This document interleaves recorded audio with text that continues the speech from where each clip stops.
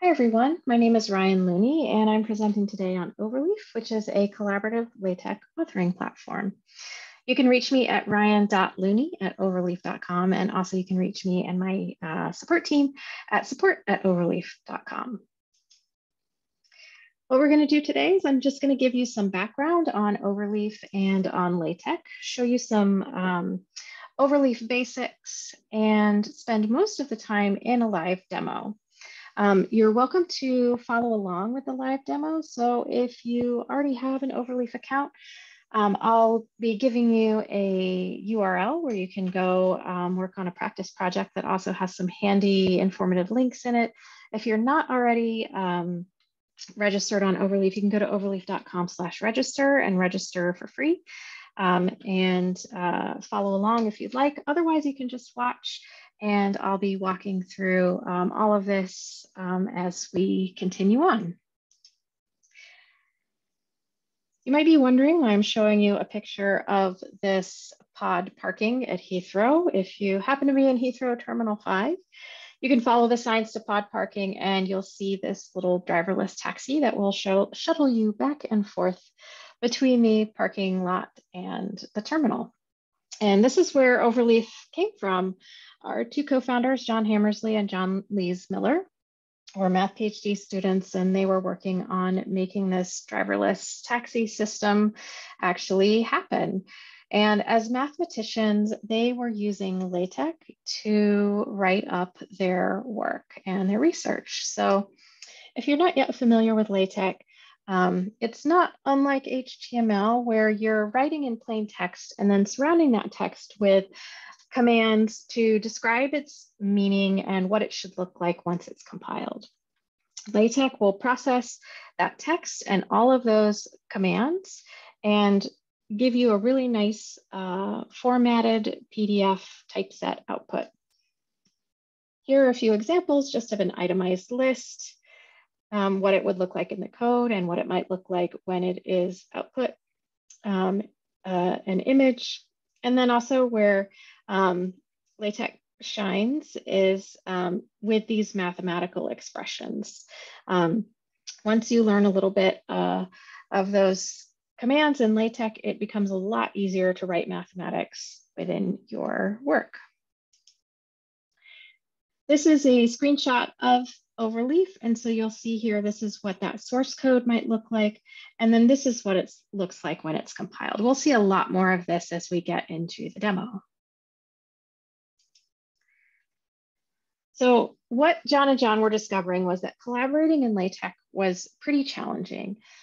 LaTeX is open source software that's been around for 40+ years. And so everybody has their own flavor. You have to have a local installation that can be very difficult to install and maintain. Folks might have different setups than you have. So if you send them your LaTeX project, they might not be able to open it or compile it properly on their computer.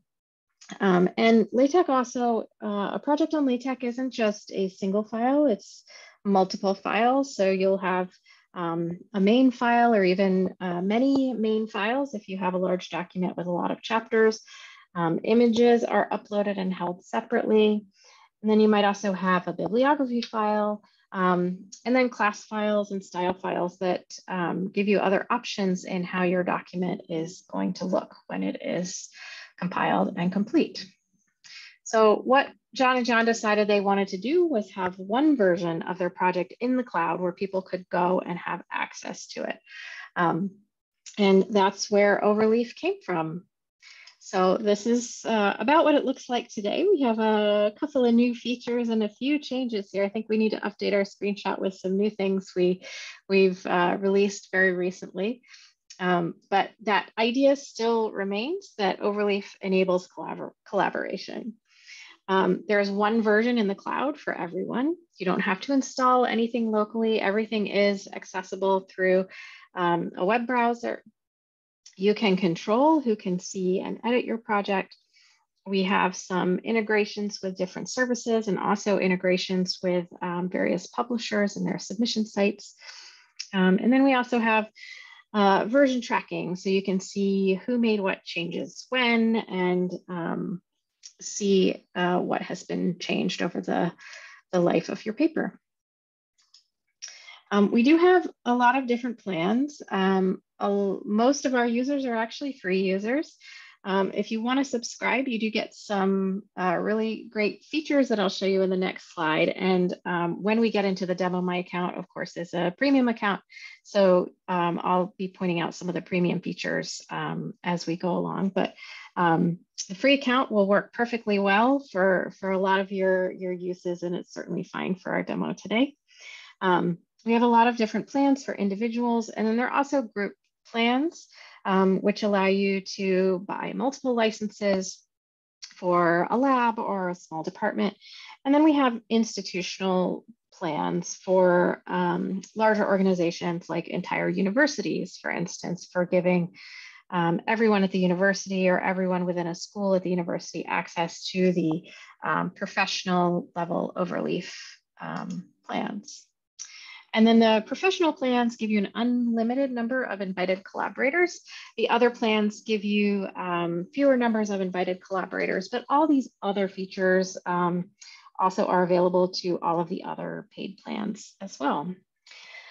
So we've got track changes and comments, advanced reference searching, reference manager, integration and syncing, full document history. We now have also a symbol palette, which is brand new. And then we also have integration with some other services like Dropbox and GitHub. Okay, we're gonna go into the demo in just a moment. And if you'd like to follow along, this is a link to a read-only version of the document that I'll be working on. So you can click on that or just type in bit.ly/overleaf-intro2. And you'll see that appear. And just to give you a heads up of what's coming in the demo, we're going to do a whole bunch of things. We're going to create a project, look at your dashboard, edit, share, and look at some of those nice sharing features. And then we'll also make sure to point out how to download and submit your project when you're done. So I'm going to go ahead and switch over to my web browser here. And this is my project dashboard. If you have just created your account on Overleaf, it will prompt you to create a project. And if you have other projects in your account like I do here, there are several different ways you can create a project. So there's this big giant new project button, and this actually gives you access to a couple of example projects. If you have a zip file with LaTeX files from something you've been working on or someone else has been working on somewhere else, you can upload that zip file to create a project. And then you also have access to all of our templates, and free accounts as well have access to all of our templates. Most of these are user created, and they're there to give you a nice starting point for getting started with an Overleaf project so that you don't have to start from scratch when you want to write your CV, for instance.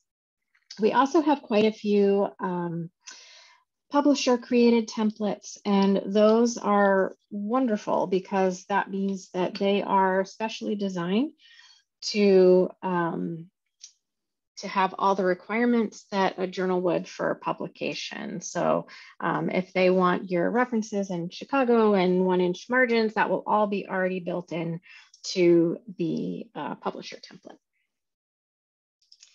Another way you can create a new project is to copy a project. So we can either click on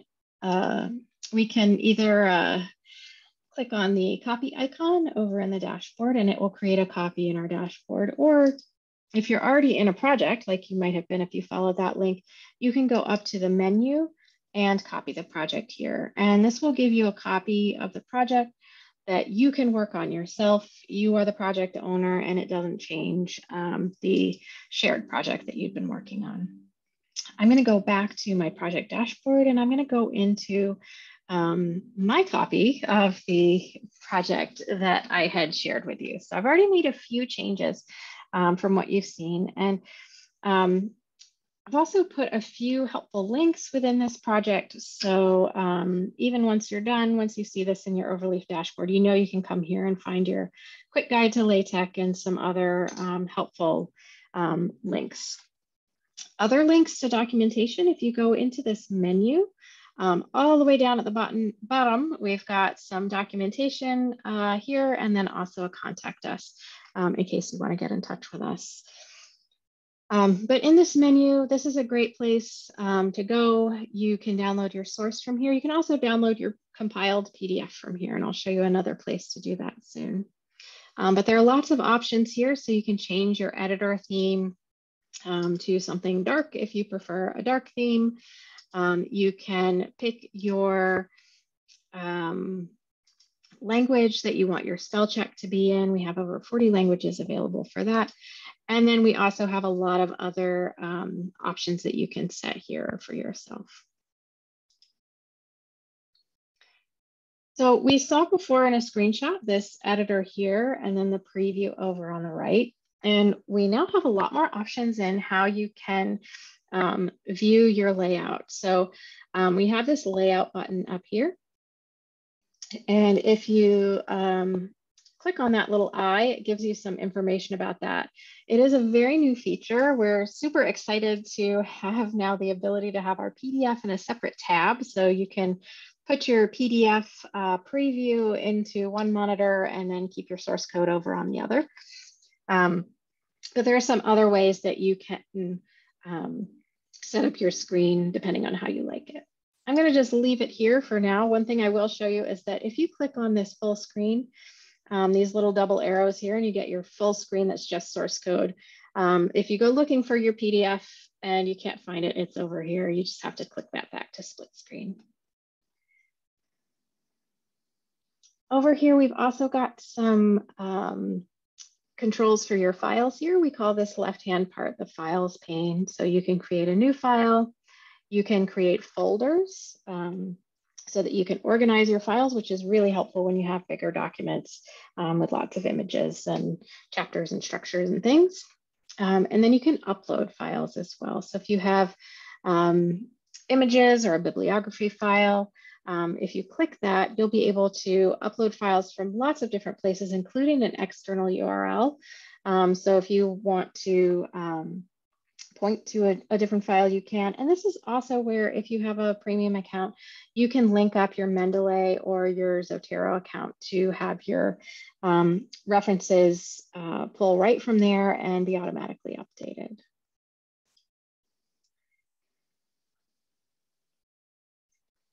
Up here, we also have our source and rich text toggle. You can toggle over to rich text and you can see there's still a lot of code here, but it is really helpful if you're just typing along and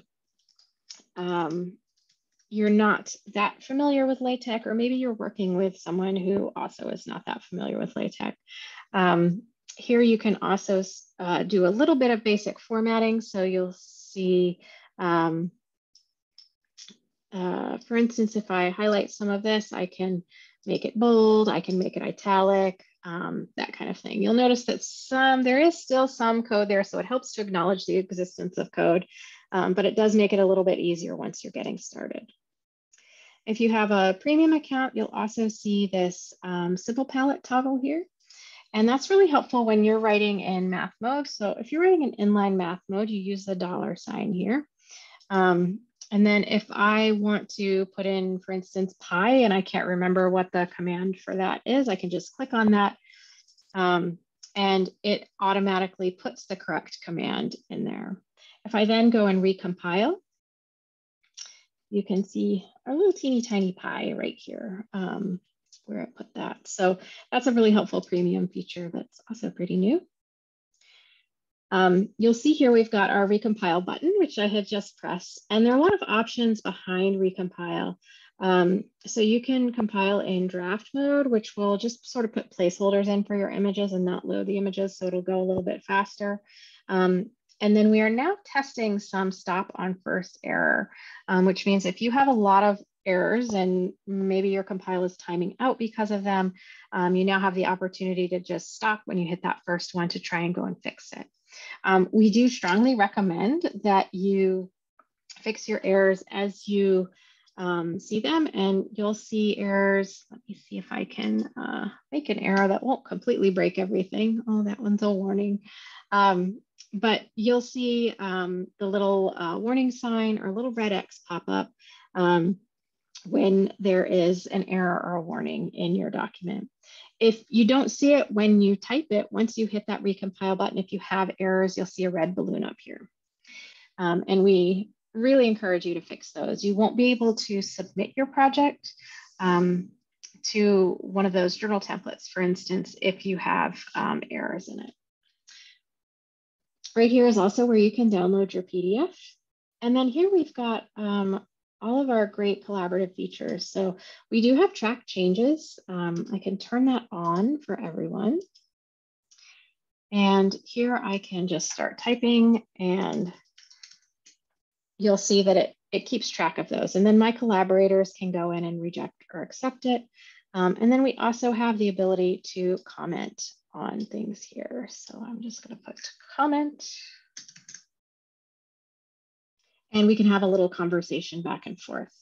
There is also a chat panel here. So if you have collaborators in your project, you can actually have a live chat going here as you edit together. Speaking of collaborators, if you want to share your project, you can invite collaborators here. So I'm going to invite myself and I can make it so that I can edit and then I'll click share. I'll get an email invitation and there will also be a message, a banner in my dashboard telling me I've been invited to this project. If you want to, you can also use a link, and that's what I did with the sample project that I shared with you, and you can edit that project with that edit link, or you can just share that read-only view. Once you get done with your project and you want to submit it to something like a journal or the gallery, oops, I have to recompile, there we go. You can click that submit button. And you can search for journals. And once you click on that submit to a journal or to a repository or some author services, it will start it'll show an interstitial window, and depending on how we are connected with that, you'll either have a direct submission link, which will not require you to download anything, or you'll have these easy download and submit links that will just direct you to the journal repository or service. One of the most interesting things I think that we have here is our full project history. So you can see all of the changes that have happened. You can also label your versions, and this is available even if you're on a free plan. You can see all of your versions from all the way back. You only get that full project history on one of the paid plans, but you can, right now it's in a compare mode. So it's telling me this is what was added and when, and then I can go back and just view that single version that I'm on right now. If I want to label it, I can. I'll call this V2. And then I can click history and get back out of that. Okay, and then we're getting short on time. And I just wanted to make sure to show you our references here. So references are held in a bib file. You can export a bib file from just about any reference manager. Or again, if you have that premium account and you have Mendeley or Zotero, you can set up that automatic linking. Once you start using your references, you actually can just, if you type /cite, and this is one of the nice features of Overleaf, it has that automatic completion. I have only one reference here, so it's prompting me for that one, and I can put that in there. Again, a second time. So I might reject this one since I already made that reference, but there you go. And then you can also change your bibliography style really easily. So let me put in Chicago and see if that works. And then if I recompile, you'll see we've changed from the plain into the Chicago style. We're just about out of time, and this has been a very quick tour of Overleaf. If you have any other questions, please feel free to get in touch with me at ryan.looney@overleaf.com or get in touch with our support team at support@overleaf.com.